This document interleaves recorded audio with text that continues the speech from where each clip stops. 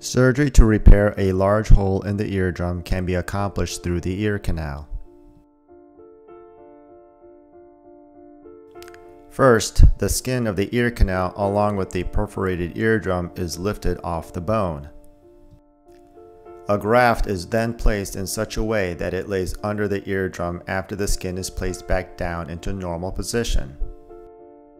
A small piece of cartilage is often placed to provide support to the graft.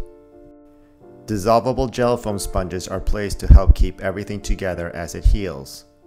Please note that in reality, the skin flap is elevated off the backside of the ear canal and not from the bottom as shown in the animation. After cleaning the ear canal and the remnant eardrum, the ear canal skin is incised using a round knife. The ear canal skin is then carefully elevated off the bone down towards the eardrum.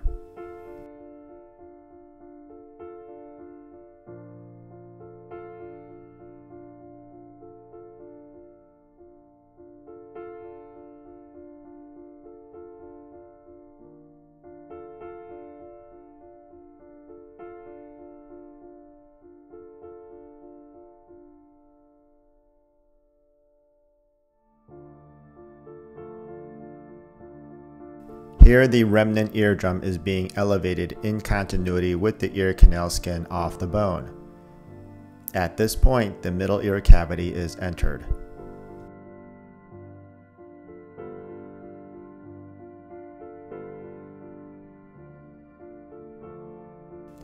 The graft material to repair the eardrum is obtained from the tracheal cartilage.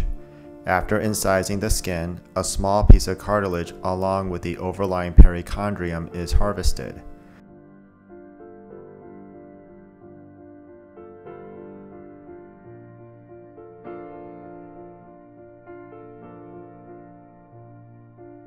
The perichondrium being removed from the cartilage is the graft material used to reconstruct the eardrum and the cartilage to help provide support.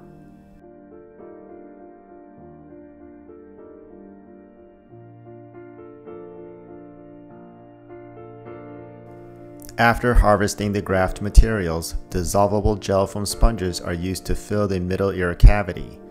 The perichondrium graft will rest on these sponges, which are placed to support the reconstruction. Here the graft is being placed first down on top of the gel foam sponges, followed by the eardrum and ear canal skin. Once it has been assessed that enough gel foam sponges have been placed, the small piece of cartilage is placed between the graft and gel foam to provide further support now and after the sponges have all dissolved away.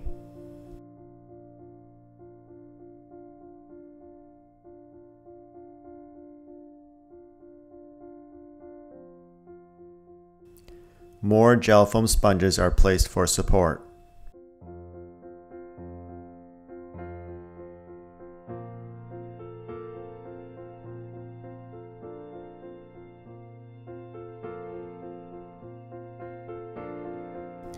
The eardrum, graft, and ear canal skin are then all laid back down into normal position.